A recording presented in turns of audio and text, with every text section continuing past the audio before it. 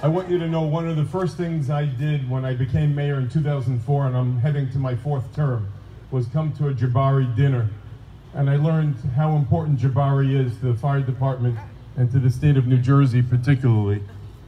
But most importantly, today, Juneteenth happens to be my daughter's birthday today, and she's going to be waking up, and I'm going to show her this proclamation, because this day will be part of America's chronicle.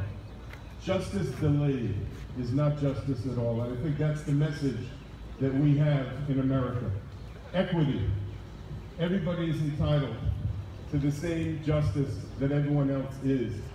I also declared today Juneteenth Day by proclamation in my office, and I just want to read the last paragraph if I can.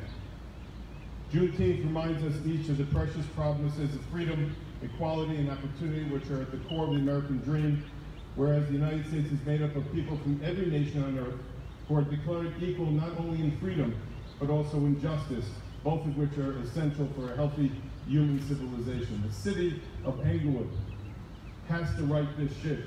We have to pay it forward to the next generation, and that's why I'm so humbled by my granddaughter, a COVID baby, who's going to be celebrating her 1-year-old birthday, to be memorialized at a time and to see her grandfather step up so that future generations will only see this as history and not current events. May God bless you and each of you, and let's herald not just the African American community, but justice and equity in real time. Thank you.